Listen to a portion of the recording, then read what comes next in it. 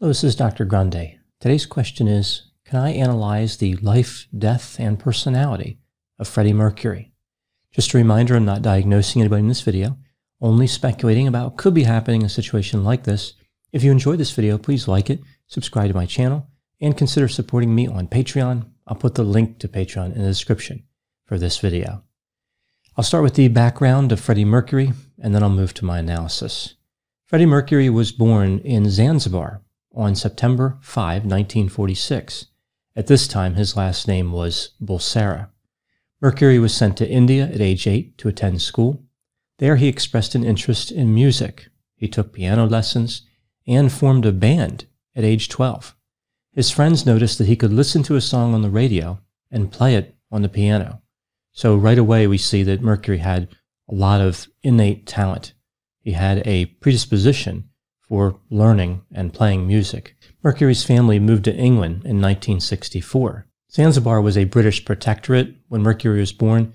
Therefore, he was able to register as a citizen of the United Kingdom, which he did in 1969. He graduated from an art college that same year and would join a series of bands as he worked various other jobs, like being a baggage handler at Heathrow Airport.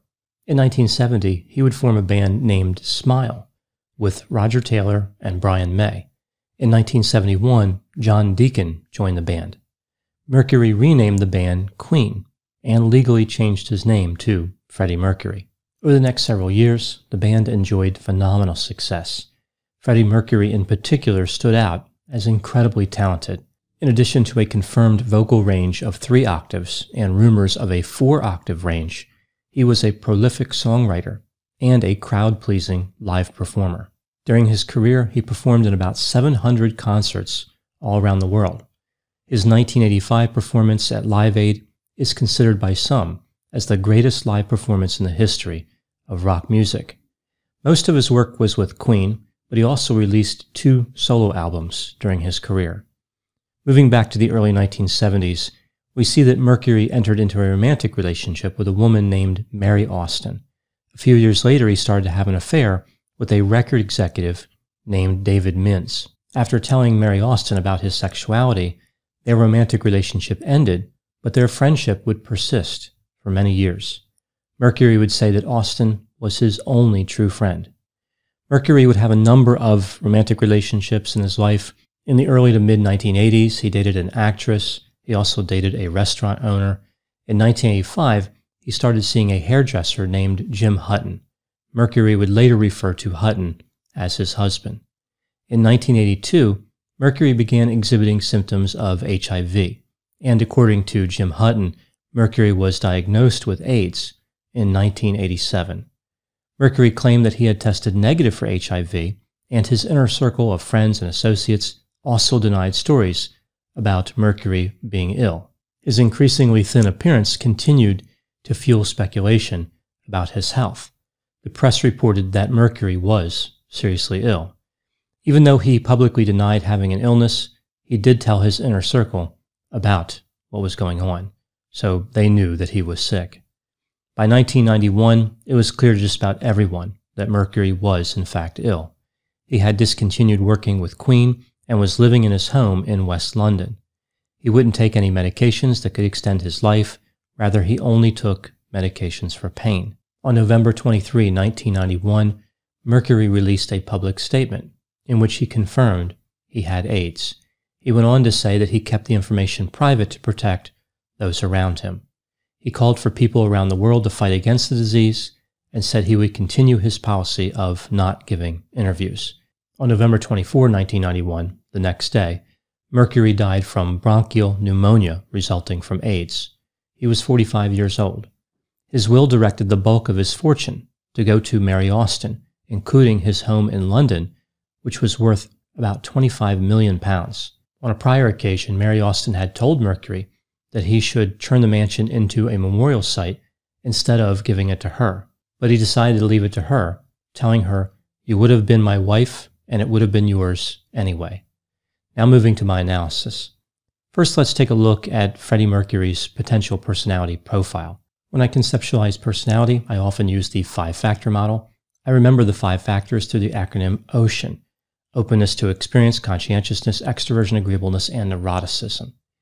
We see that Freddie Mercury was high in openness to experience. He was intellectually curious, adventurous, creative, non-traditional, and experienced emotions intensely.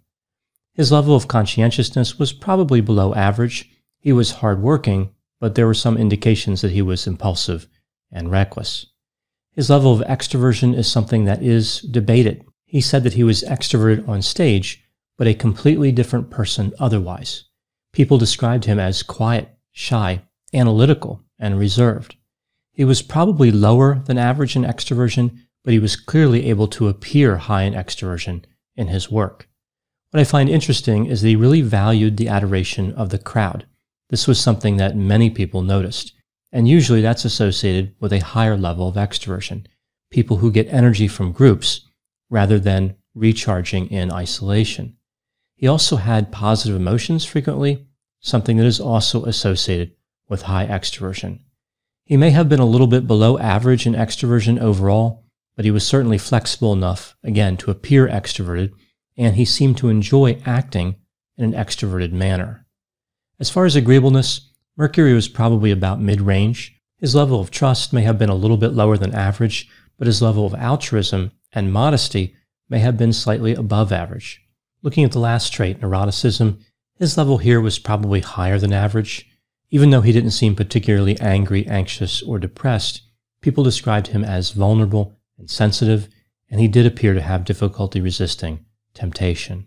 What really strikes me about Freddie Mercury's behavior is how he was able to compartmentalize it. Not just the extroversion on stage, but other factors as well. Looking at his level of insecurity, for example, he was confident in his professional abilities, but insecure in his personal life, although his confidence when singing did take some time to develop. For example, in the beginning of his career, he would not perform alone. He joined a band because he was afraid of the criticism that he would get performing alone. He needed the other people on stage with him. Later, of course, Mercury knew exactly who he was when he was singing. He had a lot of confidence. But in his private life, he still appeared to be trying to find his way, still unsure of his place in the world. Looking at his modesty, on stage he was larger than life, but off stage he was more modest. Not extremely so, but more modest than when performing. And looking at his perfectionism, he wanted everything a certain way for his performances, but he was much less cautious in his personal life. Often there is a positive correlation between somebody's behavior professionally and personally. So if somebody's a certain way as a professional, we tend to see the same characteristics in their personal life. But with Freddie Mercury, there was a separation. He was two different people. As far as mental health, I'm not aware of any official diagnosis ever being assigned to Freddie Mercury. There is, of course, speculation about his use of substances. I think this discussion often gets overlooked because there were so many other interesting aspects of Mercury that would draw attention, like his unusual performance style on stage. It's been reported that Mercury used a tremendous amount of cocaine and alcohol, so much so that he would pass out and shake violently. He overdosed several times. He would occasionally black out and wake up somewhere having no idea how he got there. One time he woke up in a dumpster. Elton John, who was known for having his own difficulties with substances, would say that Mercury could out-party him. Interestingly, many people that knew him did not think he was addicted, but just rather overdid it once in a while. Some people believe that Mercury was addicted to sex. There seems to be less debate about this as compared to his substance use. Mercury made it pretty clear that he had an incredible sex drive, frequently had sex, and liked to have sex with multiple partners at the same time. On one occasion, he would say that he lived for sex and was extremely promiscuous. There's no way to know if Mercury's substance use or interest in sex rose to the level of psychopathology, but either way, these factors appeared to play a major part in his life. One of the questions that comes up often with Mercury is why didn't he make the details of his illness public earlier? Why did he keep it a secret from so many people for so long? There's been a lot of speculation about this. Some people believe he was trying to protect his friends and colleagues. Another theory is that he was hoping for a cure. Still others believe he was in denial, perhaps something that has a parallel there with his substance use. And some people believe this was just a product of his private nature. Why tell people something they don't need to know? Freddie Mercury was private throughout his entire career. He didn't like to give interviews. So it kind of makes sense that he wouldn't want to reveal his personal health information. I think in a way, all of those factors could have played into his decision. We know he did stay positive right up until the end. People said that during his last performances, he was fun to be around, as always. He had an incredible sense of humor. He didn't want to think about or talk about his illness. He focused on his work, and he worked as long as he was able to. Another thing that strikes me about Freddie Mercury is how original he was. The music industry is temperamental. It does not always reward true talent. Sometimes other creative and artistic components are necessary to be successful in that business. In the case of Mercury, he not only possessed true talent, like his singing and songwriting, but he was original. There was no other frontman like Freddie Mercury. He created a mystique which will endure for years. One of his worst fears was that his music would be boring. It was a fear that was never realized. The last item I'll cover here is the increasing popularity of Queen. In the UK, they have spent more collective weeks on the album charts than any other musical act in history. Queen's Greatest Hits is the best-selling album in the United Kingdom. Sometimes we see that with musicians and other celebrities that died young, their work becomes more valued after their death. It's not always clear why this happens, but whatever the reason, the music of this complex, original, and talented artist, Freddie Mercury, will live on for quite some time. Those are my thoughts on Freddie Mercury.